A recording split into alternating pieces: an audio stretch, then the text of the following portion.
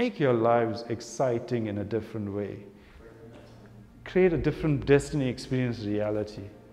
The same old boring, I'm going to use drugs again, is like a threat. The same old, something interesting about the family using. It's sad, the family can't use while you're using. That's a tough one. It's about then, I would say, changing your average. What do I mean by that? They say you're the average of the 5, 6 people, whoever it is, that you hang out with. Now it's interesting with youngsters, show me who they hang out with and you can see where they're going to end up in life. In this day and age, it's possible to change your average more so than possibly 20 years ago. Who you hang out with. How do you change who you hang out with? In this day and age, I tell these youngsters, and it's sad sometimes we do these talks in areas you'd think the mums in alcoholic, fathers in jail, neighbors are drug dealers. You know, lives are bad. How do you tell that kid change his average? What do I tell him to do? The first thing I tell them is read. Why do I tell them to read?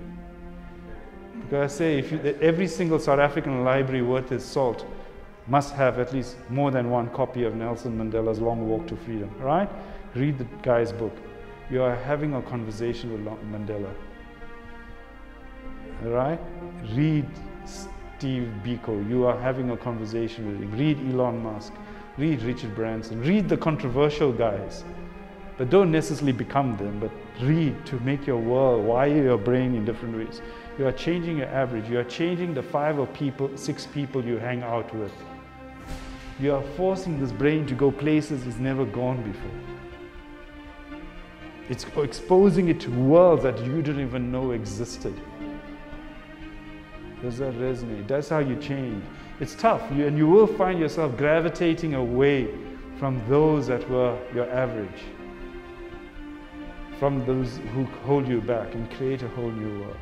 So the idea is, as I said, control the mind like a lion grabs a goat by its neck. Hold on to it. Never let that mind go. Refuse to detach, forgive, let go of that usual old boring pathway. Open up to an infinite spectrum. Your mind is a conduit. The mind is not an end.